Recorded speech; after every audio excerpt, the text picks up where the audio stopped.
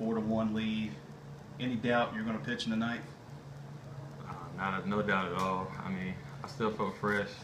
I mean, those guys, they gave me a lot of energy. You know, put some runs up early, really batted me up in the field, and honestly, I felt like I could go 2 or 3 more if I needed to.